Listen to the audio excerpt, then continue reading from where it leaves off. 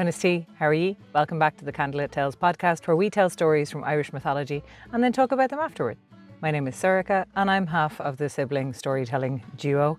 And this spring we are talking about the greatest Irish High King, Cormac Mac Airt. In this episode we are picking up with little baby Cormac after the events of the last episode. And if that confuses you, you can go back and listen to the first episode in this series, Airt and Achtan, and catch up with them. This podcast is brought to you by our supporters at Patreon, and if you would like to support us, you can go over there and join them. You can like, you can comment, you can share, you can subscribe. But above all, you can sit back and relax and let us tell you a story.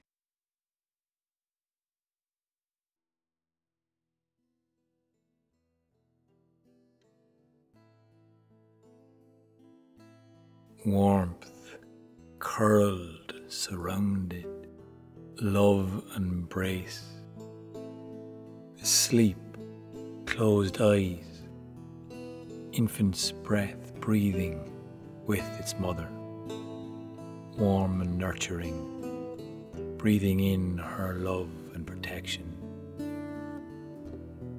Awoken with a start, a nuzzle, cold and wet, bright blue eyes blinking wide, a smile meeting the open mouth with sharp teeth, dark eyes and pointed ears,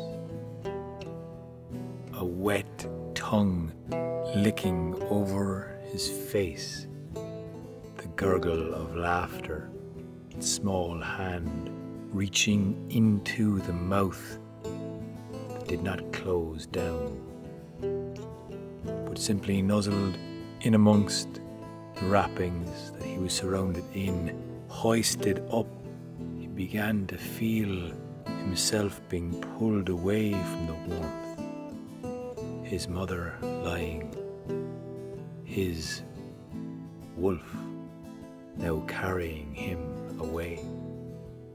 The soft trot of her paws on the ground, the sky opening wide, the colours all around. Bright and beaming, he looked with wonder at the leaves on the trees, colours of flowers, things he could not comprehend, but in this moment filled his senses. To be in this bundle beneath the jaws of this great, woolly, shaggy, hairy wolf. The wolf carried him away, beyond the trees, far into the hills, and there he found himself placed in and around many curled up bodies. Other babies, not blinking, his bright eyes, better at looking, their sharp ears, better for hearing. His gurgled laughter, they turned, sniffed and licked, and pawed and clawed, his face and belly scraped by sharp claws until the snarl kept them at bay. The mother wolf walking around, all of the babes crawling and jumping and circling around the new babe who laughed and played, blinked and displayed affection with hands without claws. His face now in amongst the hair and the warmth and closeness of the wolf pack as he blinked his eyes and slept deeply.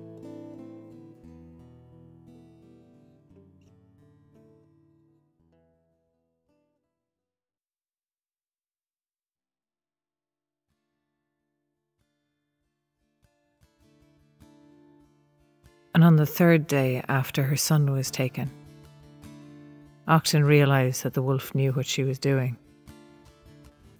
when the soldiers of Louis Macon came. They were rough, and they hauled her outside. And one of their physicians confirmed she had given birth not long ago. And they questioned her, and they shouted at her father, who remained serene. They turned the place upside down. Harsh voices, harder hands, and they hadn't drawn a circle of protection around her baby against hands. But although they searched high and low, they could not find her son. There was no sign of him. And when at last they left,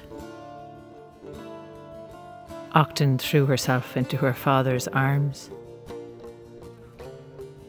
They held each other. She told him she understood now, she trusted now. But the trust did not make the grief any easier. She was still separated from her baby. She still wept. She felt the pain in her body, in her breasts that were swollen with milk, and no child to relieve the pain. She grieved for the moments she was losing. Could he smile yet? Would he be speaking yet if he were with them? How big are babies when they start to crawl and creep about on all fours? When do they start to stand up and walk? She didn't know. This child was her first.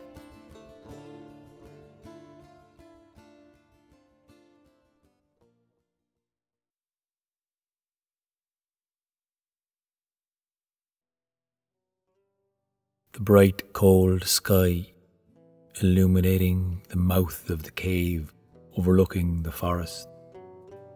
The leaves in the trees budding and brimming to life. The wolf mother exits the cave and walks and prowls. Left alone with his brothers and sisters, the little baby played, jostled, curled and then crawled up and back and around as the furry ones climbed and jumped. Eventually their eyes blinked open. Each day their mother returned. He would suckle with them until they stopped and began to tear into flesh. Their mother brought them back. He had no interest, no ability to tear the flesh and rip off the bone and devour the nutrients. He suckled instead, and his wolf mother was happy to let it happen. He watched the fullness of the trees bringing in the fruits with the leaves, a bounty of fruit this baby managed to get his hands upon when playing at the edge of the trees. Tasty, nice, sweet, until those leaves began to fall on the ground, the sky darkening, less light leaking into the cave. More time to feel the warmth of his brothers and sisters, now much bigger, much stronger. He was weak in comparison, small and helpless. They were fierce and agile. He still suckled. They now hunted. He still played, surrounded by strength and ferocity that he knew would not be turned against him. His weakness, not a worry, not something to cause him to cry. Until the day a hunter came, and ripped him away from his family and the pack of wolves.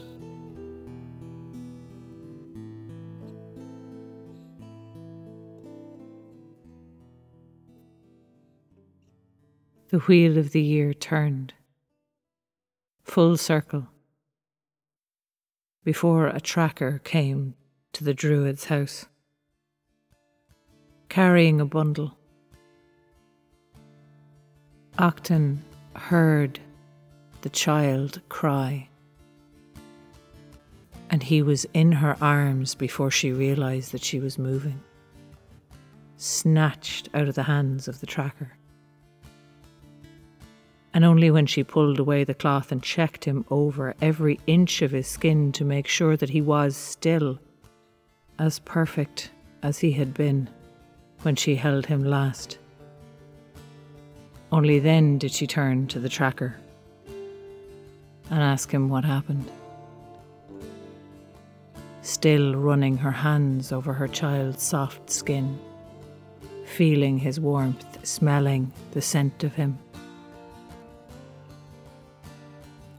And the tracker said that he'd followed the tracks of a she-wolf back to her lair, and he'd seen wolf cubs playing outside the cave,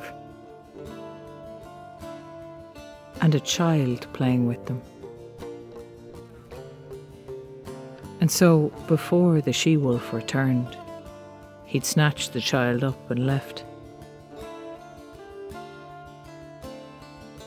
And where else would he bring him but to the druid and the druid's daughter? Achtan knew now that she could trust in the world of the beasts in a deeper way than she ever had before. She had always trusted the wild horses. They had never hurt her. And now the wolves were kin to her son, Cormac. She named him to honour that connection. But man still posed a threat. The king still posed a threat. And so she bade her father farewell and set off to the north, to Airt's foster father, Fiachna Casan. She travelled alone in her chariot, her own horses pulling her. These ones were tamed, truly tamed, not just to her hand, but to the hand of any man or woman. And her child, Cormac, bundled beside her. She did not like letting him out of her sight these days, not even out of her touch, if she could help it. But as they were crossing the mountain, she heard them. And Cormac heard them too. The wolves, they're howling. She felt her heart quake in fear. She saw her son pull himself up by his arms and laugh with glee to hear his cradle song. The wolves drew closer, and Achtan drove her horses on. And even on the treacherous ground they moved, swiftly for her, carrying her across the mountain as she heard the voices of the wolves draw closer and closer.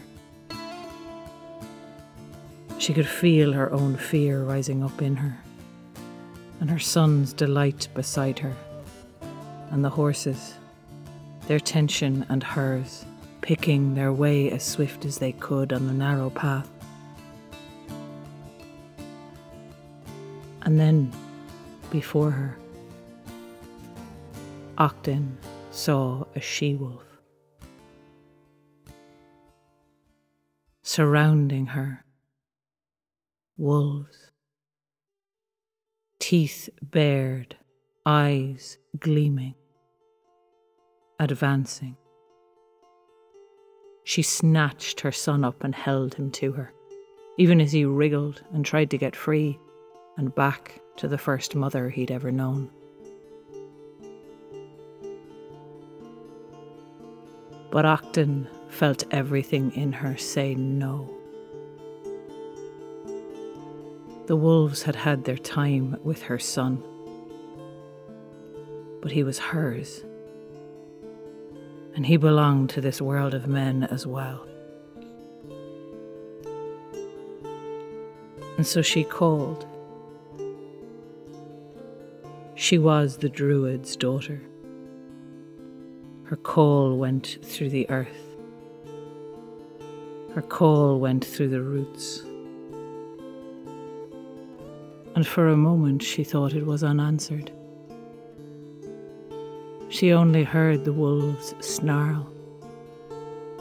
She knew she could let her son go. She could flee, the wolves would let her. But if she held on to him, they would tear her apart and bring him back as their own child, claim him for their own. And then she heard a sound like thunder. The hoofbeats of the horses.